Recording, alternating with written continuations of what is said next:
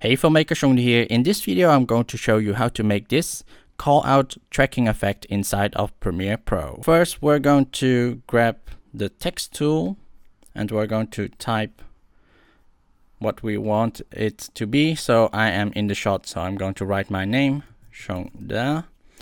And now we're going to grab this pen tool to make the line, and we're going to just draw it under it. So we're going to put a point close to the end of the A, and we're going to just press the second area, because there is no simple or quick way to make a straight line, because there is not. I'm just going to hold down shift and you can see it will not make a straight line.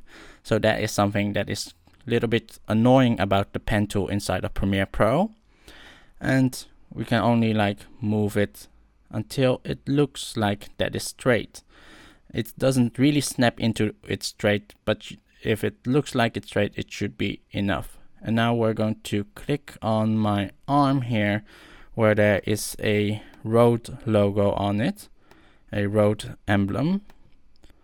So there's like a little bit of white where it shows. One thing with using the pen tool and the path, to show the vector points you have to press the shape the shape effect inside of the FX control. And also one thing with the pen tool is if you press the selective tool, it becomes like a whole thing to select and you can't access the vector points. To access the vector points you have to use the pen tool to move that. Let's actually animate this. So we're going to the path here and we're going to hold or press the toggle animation, and we have our first keyframe. Now we hold down shift and press arrow to the right to jump 5 frames forward, and we're going to select the shape so we can get hold of this vector and move it. And pretty much we're going to repeat this process by holding down shift and pressing the arrow key the whole time and then moving this vector point. So it's not that hard to do, and once you know this trick, it's actually quite fast to do. So you can see it, I'm doing it in real time, and it's actually not taking that much time. And we're actually already pretty far with it right now. And